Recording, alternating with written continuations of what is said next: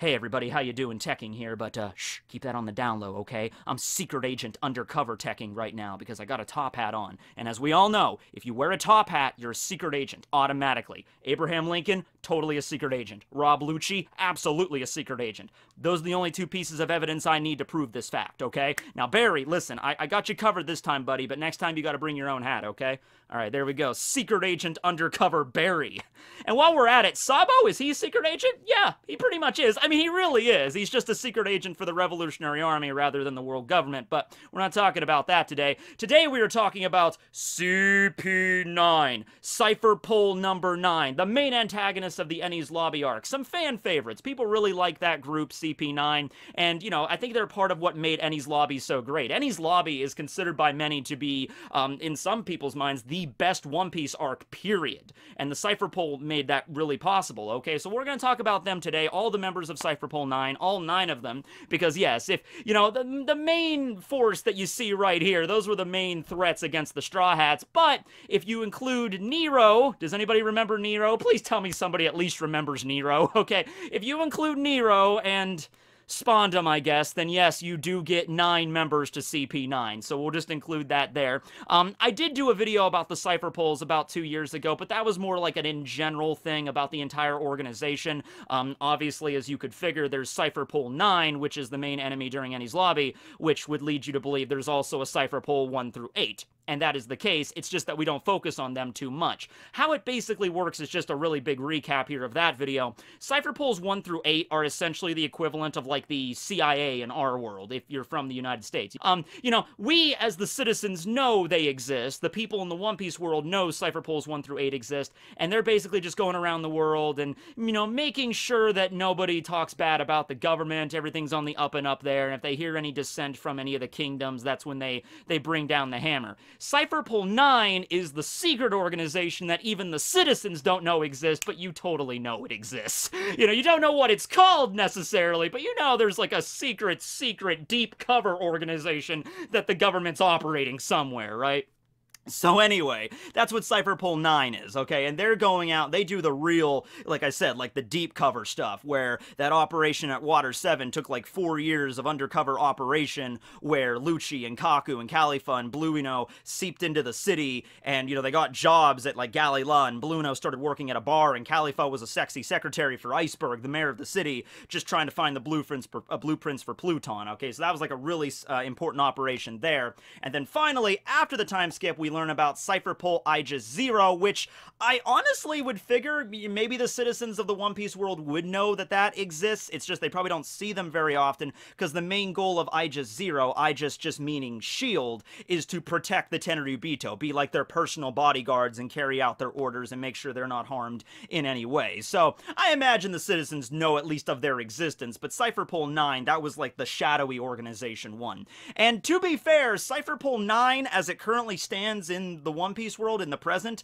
it's kind of defunct. It's defunct because, not because the members have all died, well, Nero kind of did, you know, although, hey, you never know with Oda. Nero might pop up again, and he might, yeah, okay, so, you know, hold on to that. We'll get to Nero. But aside from Nero, none of the other members have died or anything. They've just kind of been promoted to another branch. In the case with Spondum, Lucci, and Kaku, they are all currently members of Aegis 0. Now, I'm going to assume the other members of CP9, like Bluino, Fukuro, Khalifa, they've also been promoted to Cypher Pole Aegis 0. Even though we don't know that for certain, we did find out in one of the most recent Vivra cards in the data book about the Cypher Pole agents that over the time skip, all of them, everyone except for Spondum, has learned observation and armament haki. Okay? Now, you figure, you know, like, why would they need to learn that kind of haki if they weren't still assassins, if they weren't still working for the government? Granted, at the end of the CP9's independent report, the cover story they had, it seemed like they were going out and making their own way in the world. They were, it seemed like that impression, like they were kind of done with the world government, kind of done with taking orders, and they were going to do their own thing. And then you cut to 2 years later, and they're working directly for the Tenryubito, which seems kind of interesting. So I think the world government realized how dangerous it would be for these people just to be running around the world doing what they wanted to do. So the world government offered them some sort of reward or some sort of like exchange. You know, hey, tell you what, if you come back to us and you listen to orders, and you work under the Tenryubito as CP-Aegis 0 agents, we'll give you a little something in return. So something definitely happened that I would be interested in knowing about how they went from the end of the independent report, kind of setting out on their own, to being literal government dogs working for the Tenryubito after the time skip. Something's interesting. Something's up there. With Lucci, it kind of made sense, because Lucci doesn't really care about the world government. Lucci just likes to assassin people. He just likes to assassinate people. That's all he wants to do, okay? So he's just like, as long as he gets a free pass to do that, he's pretty much set. Hattori is, of course, just filled with nothing but bloodlust. But as for the other members, I would like to see where that goes. All right, so we're going to talk about every single one here, all 9 of them. Considering we already made a whole video about Lucci last year, I'm not really going to talk about him very much, so instead I thought, hey, let's do this in reverse. Let's go through the Doriki, the power levels, starting from the lowest, working our way up to the highest, which is Lucci's. So, the Doriki is Oda's little foray into power levels, like from Dragon Ball, or, you know, Nanatsu no Taizai, I guess, that came later. He doesn't really stick with the power level concept after Enies Lobby, but it is something that existed during that arc, okay? So let's start with the one that ranked the lowest, Spam! Let's talk about Spam. No, it's Spondum, but yeah, he's a doofus. Okay, so anyway, it's funny, because his Doriki, his power level is 9. 9. Keep in mind, all the other members of Cypherpole are easily in the triple, possibly 4-digit numbers, but the funny thing is that a normal armed soldier, somebody that doesn't know hockey, doesn't know Rokushiki, doesn't have a devil fruit power, just a regular Marine that's been trained up in the traditional, like, boot camp kind of way, you know, it's like, okay, soldiers, salute, and here, have a rifle, you know, that guy's Doriki is on average going to be a 10. Spondum is even weaker than a regular soldier, okay? So yeah. Now, it stands to reason, because of that pitiful Doriki, Spondum doesn't take to the front lines very much. He's not a fighter. He is very much the commanding officer of the Cypherpole, which kind of leads into the whole thing of, like, you have a team of really badass assassins that could literally kill this guy in 16 different ways before he hits the floor, and he's the one in charge of these people. It's like, oh yeah, that's a great motivation to go into work every day, right? Okay. But it doesn't really matter too much that he's physically frail, because he does have a cool devil fruit sword called Funkfried. It's a sword that ate the Zozonomi, the elephant fruit, and he had this elephant with him ever since he was a little kid, so they're like really good companions, and so Funkfried will listen to whatever Spondum tells him to do, and also Spondum feeds him and takes care of him and everything, so, you know, whenever, you know, he pulls out his sword and he, you know, shoots it at an enemy, it'll basically listen to whatever he says. So that's how he usually, you know, gets through battles, okay? And, you know, if you just get separated from the sword, or if Funkfried gets intimidated like Frankie takes out his weapons left and points it right at Funkfried's face and just like, you really want to try this, elephant? And Funkfried, being a smart elephant, is like, no. Frankie's like, good boy, okay, yeah, and then they just take out Spondum after that, so, yeah, but it's an interesting sword, it's an interesting ability, if nothing else. After the events of Enies Lobby, Spondum was kind of beat up a little bit. He was slapped the crap out of by Robin, which, oh my god, that was such a cathartic thing to watch, right? At the end of Enies Lobby, when after, you know, she's like, you know, Robin's all chained up with the sea prism, she can't use her devil fruit, and Spondum's just carrying her around like, come on, get up here, we're going to the execution site, come on. Dragging her up the stairs, knocking her down, hitting her, taking out the sword, hitting her with that. She's on the ground, Robin literally holding onto the stairs with her teeth, you know, she's bleeding, trying to just stay with her friends, trying to get out of there, trying to escape this new lease on life. After all of that said and done, finally, after she gets freed, first thing she does, slap. And then these hands just appear next to Spondum, and then it goes on for like 2 minutes, where she's just slapping the ever-loving crap out of this guy. And I think she does it again before they leave, too. She gets one more attack in on Spondum. So, he ends up in the hospital after the events of Enies Lobby. Eventually, Spondine, his father, who is the original kind of commanding officer of CP9 back during the O'Hara incident, he shows up, and it's like Spondum and Spondine are gonna plan something nefarious, like father and son, son. Meanwhile, at the end of the independent report, Lucci takes the rest of the members of Cypherpole and kind of leaves. So we didn't know really what was up with that. But after the time skip, we see Spondum as a new member of Aegis Zero working under Lucci. So I'm assuming Spondine used his connections to get his son into that position of power, okay? Because even as an underling, he's still a member of Aegis Zero, which Spondum doesn't deserve that title at all.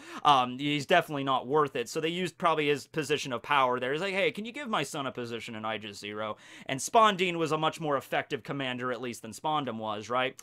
Still as much of a bastard, but just a more effective commander there. But I think Lucci at least enjoys it that he gets to boss around Spondum now, because back when it was like in Eni's lobby, Lucci had to technically listen to everything Spondum did, even though he kind of like stretched it a little bit there. Like, Lucci, how come Straw Hat Luffy's following us? He's like, oh, well, you didn't tell me to block that door or whatever, it's just like he's waiting for the battle with Luffy. So that's what Lucci really cares about at the end of the day, just satisfying his thirst. Yeah, okay, but yeah, Spondum's a doofus, we all know that, so let's move on to some more impressive members of CP9, like Nero! Yes, Nero, buddy, I'm waiting for his return. Hey, listen, if that mountain god that Odin sliced horizontally in half could survive that encounter, Nero could still be alive to this day, and I'm waiting for it. The return of the sea weasel. Alright, so we don't actually know Nero's Doriki, because he wasn't around whenever Fukuro did the contest power, okay? So we don't actually know how strong Nero was. However, it stands to reason that he's somewhere between Spondum and the remaining members of CP9. Number one, because it was stated he was a newer member. He is kind of like a new recruit that just joined up, right during that operation with the Sea Train. And number two, he only knew 4 out of the 6 powers, whereas all the other members of CP9, except for Spondum, of course, at least knew all 6 of them on at least a decent level, okay? Doriki, keep in mind that number 10, if you have a 10 Doriki, that's like you're a regular armed soldier, as I said, and if you're Doriki number 500, you are considered superhuman. Like, a Doriki of 500 is the lowest you can have and still considered superhuman. So even though we don't know Nero's Doriki, I would probably put him somewhere around 500, or if it's not at 500, it's really close to that. It's like getting to the point of superhuman capabilities, maybe like 480, 490, but I would put Nero right around 500, 510, somewhere in that range, okay? So Nero was guarding one of the cars, for the Sea Train when they were escorting Rob into Eni's lobby. He was smart enough to figure out, hey, there's people that are causing, ruckus in these other cars that are fighting their way through. What happens if they just decide to go up on the roof of the Sea Train and just walk over to the car where Nico Robin's in? Nero was at least smart enough to figure, like, that's a really glaring oversight. So Nero just jumped up on the roof of the cars and just waited for someone to try that. Frankie did try that. He's like, you didn't think it would be this easy, did you? Well, today you clash blades with me, Sea Weasel Nero! So, yeah. Now, I like this fight, but I think the reason why I like this fight was mainly just because we got to see more Frankie action than anything. We got to see Frankie spitting nails. We got the a marvelous hentai transformation that was Frankie's centaur. So I think that's the main reason I love this fight. But Nero was pretty clever with it too. You know what I like about Nero? He gives me the impression of, like, if you were actually learning superpowers, but you weren't quite there yet, you're learning how to compensate, for your weaknesses. So Nero could not use the Shigan, the finger pistol technique, or the Tekai iron body technique, okay? So he mostly relied on Soru, Geppo, Kamiye, and the Rankyaku technique. Those were like his Tempest kick was like his main way of offensive maneuvering, okay? But he used those techniques rather well, and, for his shortcomings with the finger pistol, he just kept regular pistols on him at all times to use in place of that. So, it's not that he was necessarily like a loser or something like freaking Nero. I mean, in the larger concept, he was. But it's just like he was learning. He was still in school. This was like a student internship project for Nero. It's just like, so you want to be a secret agent, huh? Okay, well, intern with CP9 for 2 months, and then we'll see where that goes from there. Maybe we have a standard position for you after that. He was just in the process of learning, guys. So anyway, yeah, Frankie managed to hold him down with his mighty centaur legs and then just punched him straight through the freaking Sea Train car. He lands there. He tries to escape when Lucci was like, oh, you are a failure. Nero's like, ee! And he tries to run away, but Lucci just kind of... Yeah, so, yeah, Nero is most likely dead, but you never know. He could show back up. You know what? Honestly, Oda, if you just want to reveal all the members of Aegis Zero at once, because I feel like there's a lot more members than we haven't seen. Usually when we see Aegis Zero, it's like, you know, maybe a group of like 3 to 5 to 6 people. We don't get to see that many at once. But think about how many Tenryubito there are. There's a lot of families of Tenryubito. You'd figure there'd have to be like a specific group of Aegis Zero agents that bodyguard each individual family. So there's probably a lot more than what we've seen so far, right? So if you just want to throw Nero in there, like in a random background shot, like, oh yeah, Nero's an Aegis Zero agent. You know what, Oda? No questions asked. I'm perfectly fine with that, all right? But he needs to fix his hair. Good lord, he needs to fix his hair. Okay, all right, so that's enough of the, let's be honest here, like, honorary members of CP9. They're the members that were there just so we could get to 9 members, okay? Beyond that, let's move on to the actual threatening group now, starting off with the lowest Doriki out of that group, Khalifa, the sexy soap lady with a Doriki of 630. I should also reveal in this video, I'm also going to give you another tutorial on the Rokushiki techniques. I know I did that video about 2 years ago talking about them, but I think it's I've improved my Rokushiki technique a little bit, so I'll reveal that throughout this video. Whew, okay, hey everybody, how you doing? Welcome back to another tutorial on the Rokushiki techniques, and my god, it's a lot cooler out here than I originally figured to do this. Okay, so let's start by doing some Soru exercises. Okay, so we gotta get limbered up. Don't forget to get limbered up. Okay, now, better pay attention. This is gonna go by fast. All right, here we go. Soru! Whew. I told you, gotta pay attention. All right, so let's move on. What's next? So, yes, Khalifa actually really cool because she's from a long line of assassins, kind of like Killua from, like, Hunter x Hunter or something, except she's a sexy soap lady. Her dad, Lashki, also a member of CP back in the day, still is a member, so she is, you know, grown to be basically an assassin at a young age. What actually happened with a lot of the CP agents is they were just orphans, just kids on, like, some random street corners that the government ended up finding and recruiting in, brought them to an island, trained them up to become superhumans and members of the Cypher Pole. That's basically how they recruit. They find orphans and they bring them in. If they show promise, they teach them. If not, well, I don't think I need to really go into detail of probably what the world government does if they're not really satisfied with their investment, if you know what I mean. But Khalifa is from a long line of assassins, so she was raised for this, okay? Which sucks because she has the lowest Doriki out of the main group there, okay? Keep in mind also, when we first get introduced to the CP9, they are not a group that's really a Devil Fruit powerhouse. A lot of the groups up until this point in the story, like Baroque Works, like every member of Baroque Works, all the major members had Devil Fruit powers, like Mr. Zero, Miss All Sunday, Mr. 1, Mr. 2, Mr. 3, Mr. 5 had one. You know, they all had Devil Fruit powers. When we first get introduced to the CP9, the original 9 members I talked about, before Khalifa and Kaku got their powers, you only had 3. You had Lucci, you had Bluno, and you had Jabra were the only members of CP9 that had Devil Fruit abilities, and the rest were just normal assassins. Of course, during the course of Eni's Lobby, Khalifa and Kaku consumed their Devil Fruits. Kaku got the Ushi Ushi no Mi model Giraffe, and Khalifa got the Awa Awa no Mi, or the Soap Soap Fruit, respectively, and so they got their abilities there. Also, you know, just because they got their powers, like, literally right before they fought the Straw Hats, that shows tremendous room for improvement, right? Like, literally, Kaku ate his fruit, like, an hour before he fought Zoro, okay? The fact that he knew how to go into, like, his cube form and everything and do his little, like, leg wiggle and shoot the Rankyakus up into the air and have them fall down, that showed just ingenuity that, you know, he was an assassin all of his life. Can you imagine if he gave, like, a whole day to practice with his fruit, or a week, or a month, or, say, 2 years, which is what he's had? Same thing with Khalifa right now. All of their Dorikis, I imagine, are quite higher than they were back then as well, so who knows? Maybe Khalifa edges out some other members right now, but yeah, they've had 2 years to not only practice their hockey abilities, they all have, you know, she has observation and armament, it was confirmed in the Vivre card, but she also had 2 years to practice her Awa Awa no Mi. So yeah, Khalifa though, I mean, she's the sexy female, sorry, sexual harassment, I know. Her bust size is 93 centimeters, Oda revealed that in a Vivre card as well, that was very important to know. But no, yeah, she uses her sex appeal to fight. I mean, when you're Khalifa, I mean, why wouldn't you, right? So, you know, with Sanji, it was easy as hell. I mean, when Sanji walks in, he's like, all right, give me that key. And Khalifa's there sipping tea. Also, keep in mind, she's an intelligence operative. I'm pretty sure she could figure out, like, yeah, as soon as Sanji walked in, she's like, yeah, I know this kind of guy. I know how this is going to go. And it went pretty much exactly how she figured.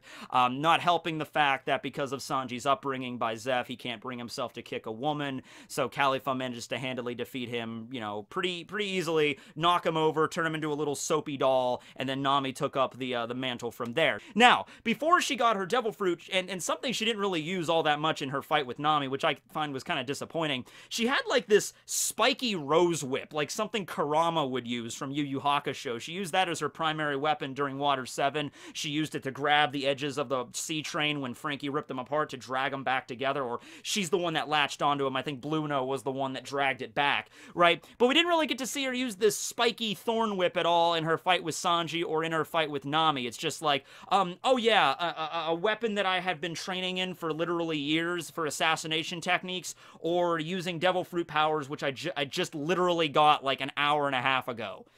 Yeah, I guess I'll just use my devil fruit powers because sexy soap lady. I guess, whatever. I mean, she used them really well. She turned her body into a bar of soap to block a lightning strike, okay? Pretty impressive, if I do say so myself. But anyway, I'm going on and on about Khalifa. Something I wanted to bring up here is also the Rokushiki techniques they preferred to use. They all of them at this point know all 6, but some of them have more preferences. With Khalifa, I saw that she used her Shigan and her Geppo a lot. She really preferred the really quick and simple, like, Shigan technique. So, yeah, I'm going to show you my new and improved Shigan technique right here. Okay, so next up, I was going to teach you the Shigan, or the finger pistol techniques. Unfortunately, with YouTube's new, terms of service and the policies and everything coming down the pipeline, I'm not even legally allowed to use the word pistol anymore, really, so I could get in trouble for that. So instead of the finger pistol technique, I'll show you the finger peanut technique. Finger peanut. Finger peanut. Finger peanut. Finger peanut. Finger peanut. That's how you do it.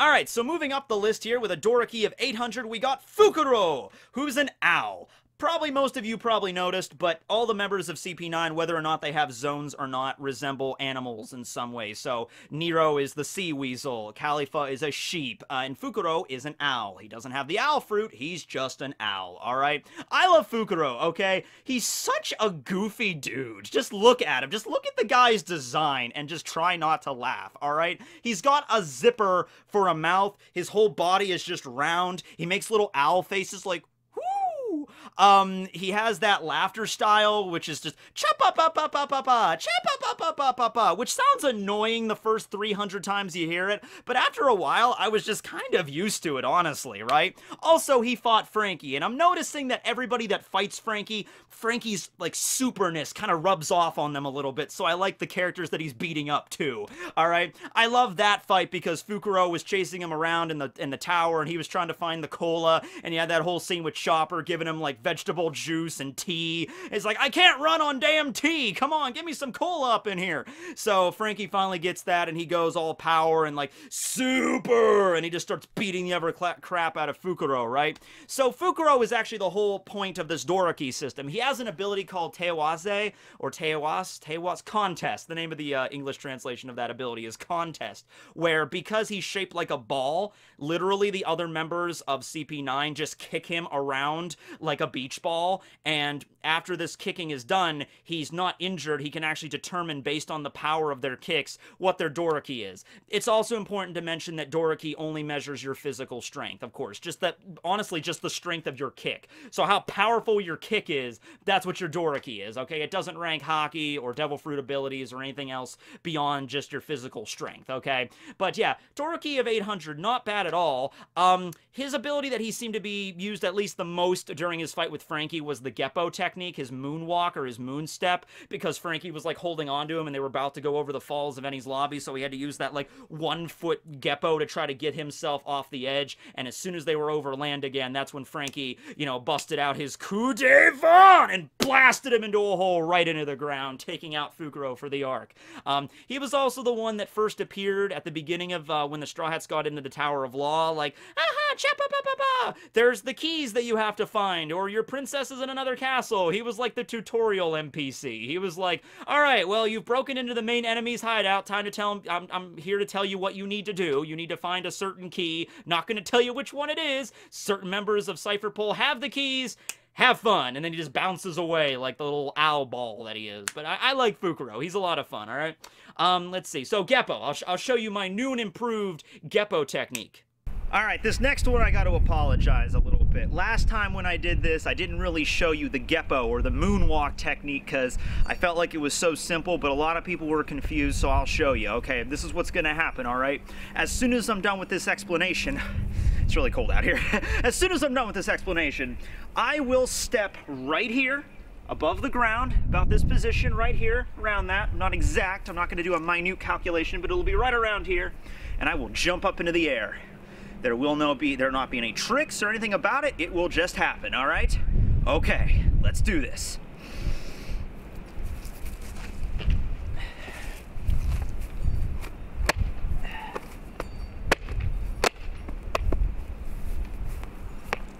Hoo! Geppo. Moving on to Kumadori with a Doruki of 810! Oh! Okay, so obviously he takes a lot of inspiration from Japanese kabuki. He really enunciates everything he says. Barry, you will fight me in pitched combat!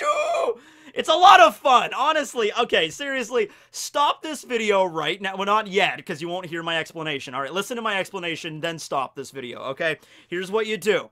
If you're living with somebody right now, could be your mom, your dad, your grandparents, aunt, uncle, brother, sister. If there's anybody, if you're watching this at work right now on your break, or if you're at school right now, I don't care. Here's what you do. You go up to somebody and you just talk like Kumadori. Say like a normal thing like, "Hello there, Adam. How is the weather today? Would you like to go to the movies tonight?" Just do that for me, please. That would just make me feel so happy going to bed tonight. Just knowing that I did that. Ask somebody out like that. Hey, you never know. It might actually work, okay? If nothing else, they might just feel so sorry for you, they might say yes. So go up to somebody and be like, "Hello there! Would you like to get some coffee after work today?" And I mean, like, if someone came up to you and said that, what's the only response you could have? It'd be like, well, aside from just running away, it would be like, sure, yeah, that's totally legit, right? So pause this video here and go and do that, but okay.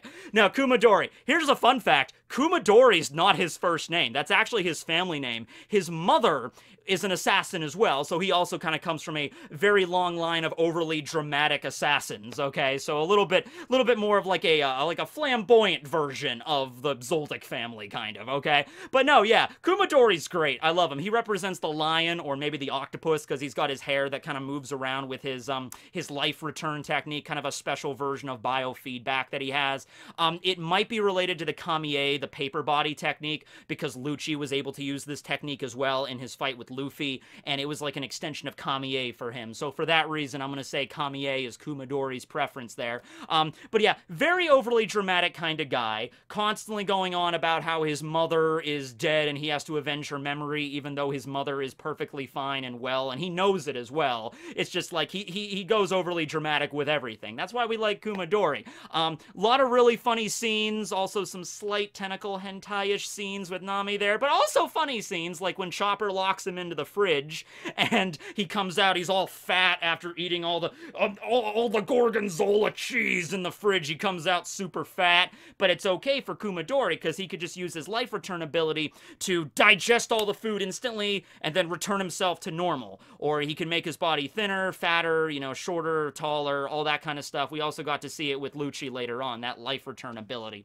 Chopper, being a doctor, hyposited that was similar to like biofeedback. He was able to use his power in some way in that regard, okay? Certainly a very interesting ability. We don't get to see that often in One Piece. The Sandersonia sisters, the Boa siblings, Sandersonia and Marigold, they were able to use their hair when fighting against Luffy and Amazon Lilies, so maybe that's something related to the life return. We see it every now and then. It's just like, is that something that's related to life return, or is that a devil fruit thing? We don't really know with that.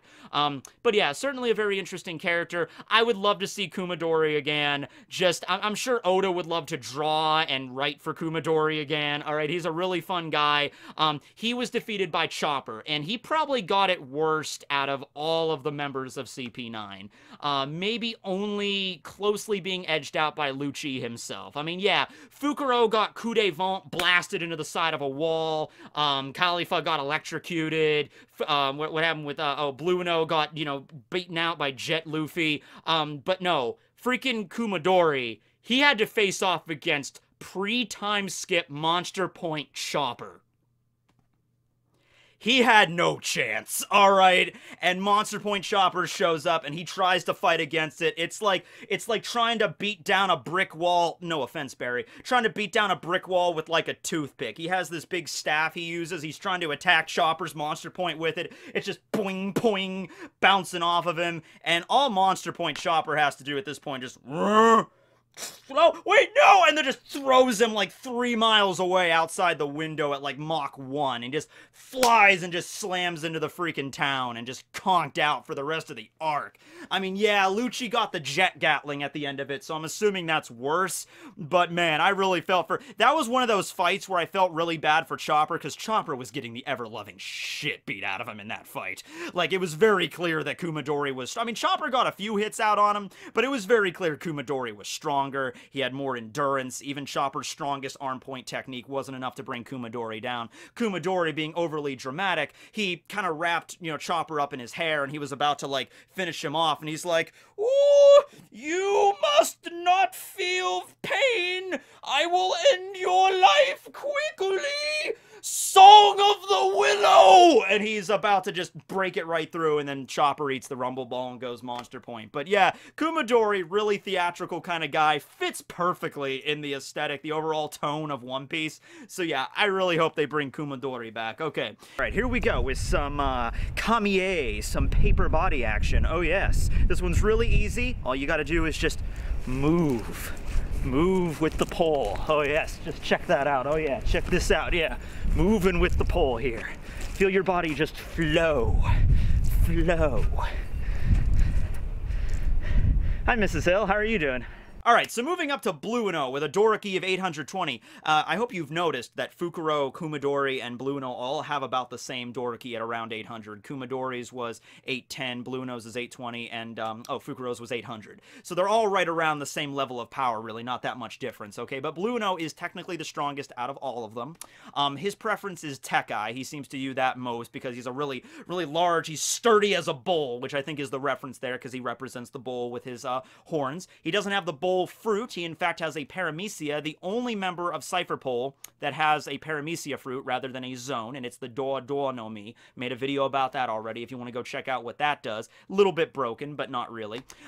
So yeah, Blue No was taken out pretty early on in Enies Lobby. He was actually more prevalent during Water 7 and during that little Sea Train mini arc than anything, because once he got to the Enies Lobby, Luffy fought him pretty early on and defeated him before they even got into the Tower of Law, before they had to go up against the other members, before they had to get the keys. Blue No was already knocked on his face on top of the courthouse. So yeah. However, Blue No deserves some MVP status because he was the one that actually managed to get all the members of Cypher Pole out of the island before the Buster Call completely decimated the whole thing. The only reason that Lucci and all those members are alive right now is because of Blue No, because Blue No woke back up at like the last minute, used his door powers, teleported, picked up Lucci, teleported, picked up Fukuro, teleported, picked up Khalifa. All these people are knocked out. Kaku's knocked out, picks them all up, goes into that little air door pocket dimension space to protect them when it gets like bombed to oblivion, and then he emerges and he has everybody's like carrying everybody on his shoulders. Okay, so Blue No, honestly, yeah, if he was a member of like the regular group that was in the Tower of Law and he got defeated just the normal way, like Fukuro did or Khalifa did, then he might have not have woken up in time, and you know, like the entire place would have just got bombed to crap, and he would have been like underwater, right? So yeah, Blue Uno MVP. He was also he didn't work for the Galila company at all when they worked undercover at Water 7. He was actually a bartender at Blue Uno's bar. Makes sense, of course, if you played D&D. The bartender is a perfect source for information and for rumors. Do that, by the way, in case if you're a good DM, and I know I got some good DMs out there, you know, just come up with some lists of rumors, okay? And hopefully that your PCs will come in and they'll actually ask the bartender, you got any crazy rumors about here? And just throw out a rumor. I love doing that. Blue Uno, on top of just using his door powers, he uses his Tech Eye. All right, he used this against Luffy. He was kind of arrogant in thinking that his Tech Eye was, you know, like the strongest maybe out of all of the members of the CP9, because he seemed very proud of it. He had a special variation of Tech Eye called Tech Eye Go! Or Tech Eye Strong, all right? And so when he was fighting against Luffy, Luffy was beating the crap out of him with his jet skills, bouncing around all over the place, matching his Soru speed. And so finally, Luffy released his jet bazooka, boom, and, you know, he chose to take it. He's like, okay, I respect you as a warrior. I'll take your power right here with mine. Tech Eye, go! And then boom, it hits him, and he slides back, and he almost falls off the damn roof, but he's there just holding his position and just like, got another one in. And then he just collapses, and Luffy was about to break out Gear 3rd against him, okay? So, Blue Uno, you held up. You were kind of tanky there. He took, like, a super powerful kick from Sanji. I remember that scene during the Sea Train mini-arc, where Sanji goes right up next to Blue Uno. Sanji plants his hand on the ground and just spins like crazy fast, and then boom, just slams right into the side of Blue Uno, and it doesn't break his Tech Eye, but the other members of the crew, like Lucci, they noticed, like, ooh, he got really close to breaking his Tech Eye, just barely. That was a really strong kick. So yeah, you can see Blue Uno was definitely proud of his Tech Eye, as am I. Okay, next up is going to be some Tech Eye training, some iron body action. Okay, now, this right here is called a, laundry post thingy. It's what people used before dryers were invented, okay? This is solid iron, some kind of metal it's made out of. Okay, let's do this. Alright, so now we're getting into some of the more high-powered members of the Cypher Pull. Alright, with a Doroki of 2,180, so you can notice that's a big gap there from 820 to 2,180. We got Jabra the werewolf, because he ate the wolf or the Inu Inu no Mi model wolf zone, alright? Which, very similar to Lucci's, is a carnivorous zone, so he's a little bit more, you know, ravenous than the other zones are out there. I like Jabra. He also has a pet chicken. So yeah, he has the pet chicken. The chicken is not as well known as Lucci's fateful pigeon companion, Hattori, of course, but he does have a pet chicken, so just throwing that out there, alright? So yeah, Jabra. How to talk about this guy. Alright, well, he's not that great with love life, I'll tell you that right now. He did not take Kumadori's advice. This is the saddest thing about Jabra. You want me to explain this to you? Oh my god. So, he had a girlfriend named Gatharin, who is a beautiful pinup girl for the, you know, Enies lobby. She works in the cafeteria as a waitress, okay? So all of the government employees just fawn over her constantly. Jabra and Gatharin were actually dating until Lucci came back to town after his mission, to which Gatharin immediately broke up with Jabra, and the way she broke up with Jabra was, I'm just so sorry, I love Lucci-san. Yeah, so you can understand why Jabra is not super fond of Lucci, or Kaku for that matter. Jabra was, I feel like, the strongest member before Lucci and Kaku went off to, you know, work on their undercover. They were gone for like 4 or 5 years or something like that, so they were gone for a long time.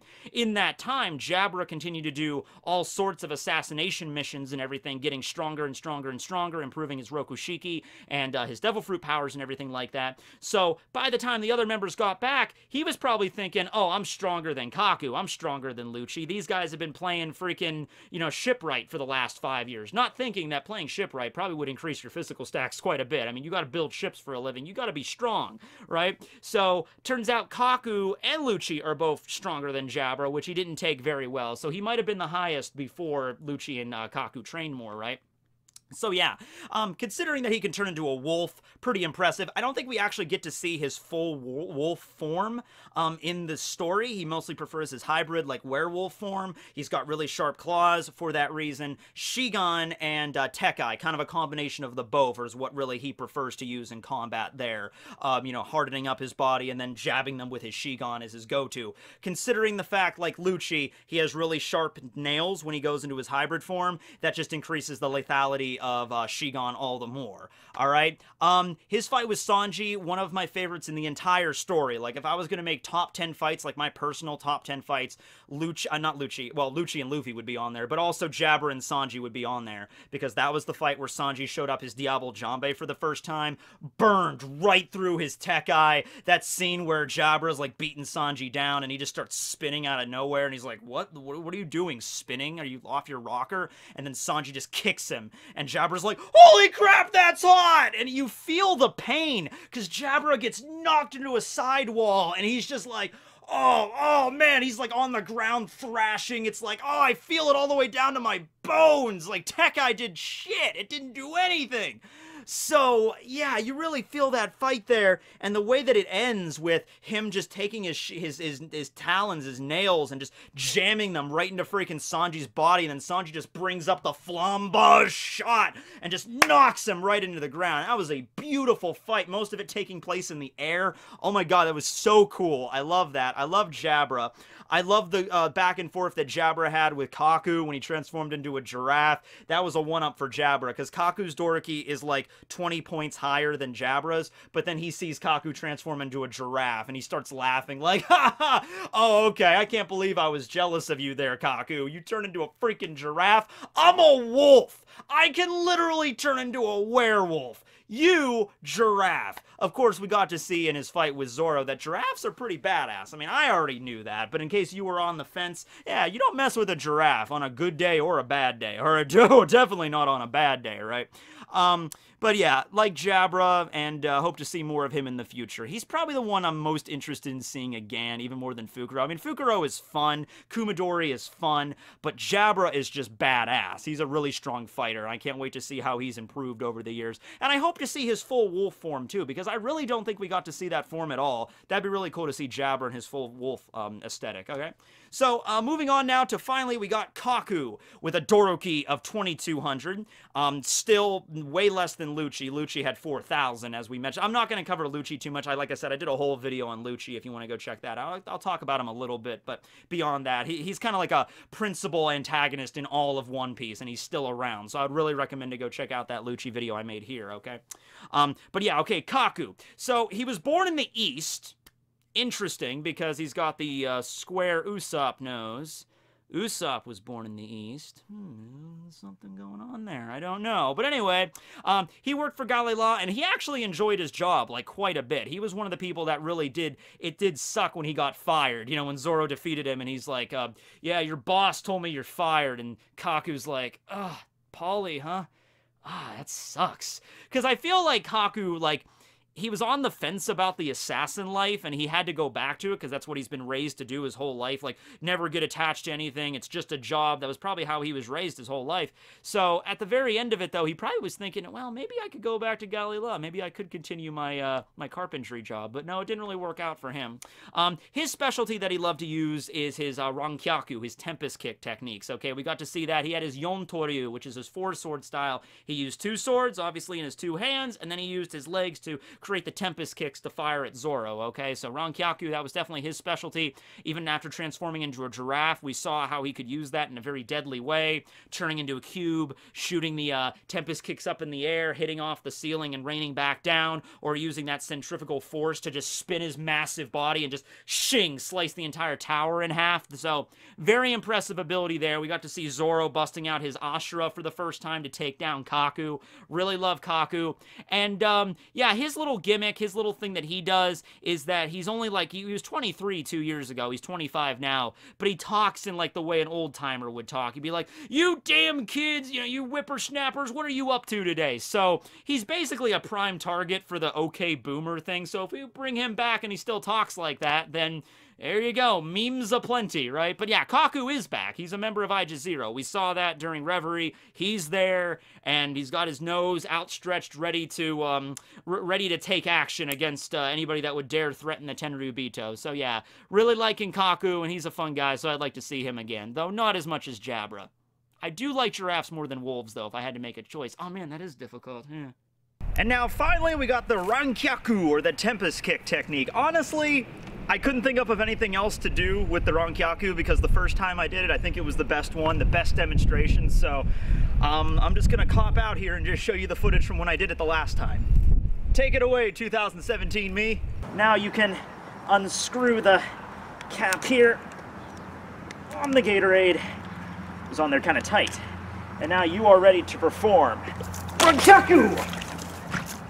Alright, let's try that again. Rankyaku! Shit. Alright, so finally we'll talk about Lucci a little bit, just in brief, because there's a lot of stuff to unpack with Lucci here. Doriki of 4,000. Way higher than all the other members by a country mile, almost double what Kaku's was, so don't mess with Lucci. Got the powers of the leopard zone, so it's carnivorous, very dangerous. He's mastered all the 6 powers, which of course awaken the greatest of the 6 powers. I am of course referring to the Roku Ogun! Yes, Roku Ogun, but I didn't really say it appropriately. You gotta really bring that diaphragm up when you say it. I think it's the diaphragm. I don't know, something about this. You gotta make it sound really deep, like you're in like a screamo band or something. Okay, so say it with me now, kids. Are you ready? All right, it's like a Kamehameha, except you just gotta give it more oomph, all right? Ready? Here we go. Roku Ogun!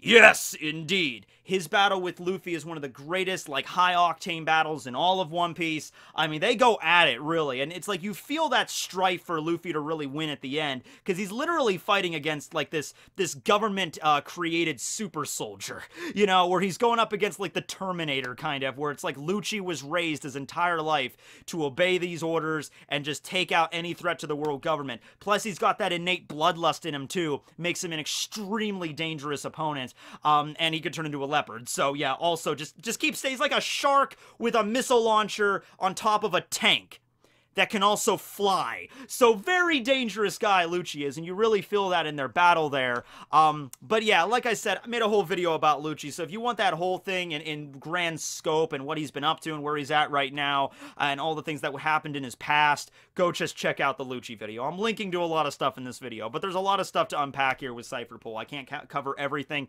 This video is already getting a little long here. But finally, I just wanted to end it out here with this last piece of information here. It was not revealed in the story, but I have connections. I have connections to Oda and his editors and his people, and this is canon information, and I'm trusting you guys a lot here, okay? So just bear with me. It was actually revealed by Oda himself that Hattori, Lucci's little pigeon companion, at the time of Enies Lobby, so it's probably even higher right now, had a Doriki of 10,000. 10,000. It's probably 1,000,000 right now, but we don't know about that. But yeah, so I'm just, now you might be thinking, well, why didn't Hattori fight against Luffy? He's like, well, Hattori knew that his full power would just completely obliterate all of Enies Lobby and everything included, and Hattori, unlike Lucci, cares about his comrades a little more. He didn't want to he would have to wipe out Lucci in the process, and that's like his best bud. He's not going to do that.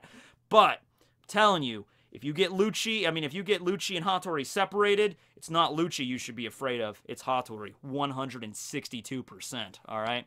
So anyway, yeah, hope you guys enjoyed this video here. This is Secret Agent Tekking. I'm going to be getting going, signing out, and yeah, just keep practicing the Rokushiki. I know it's hard to kind of grasp at first, but keep working at it, guys. Keep doing it. I know you can do it someday. I believe in you.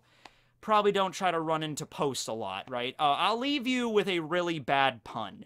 All right, I'll leave you with a bad pun. Here you go. It's a visual pun, so you have to look at it. But do you get it? Do you get it? I hope you get it. Okay, well, have a great night, everybody. Hats off. Tekking, signing out.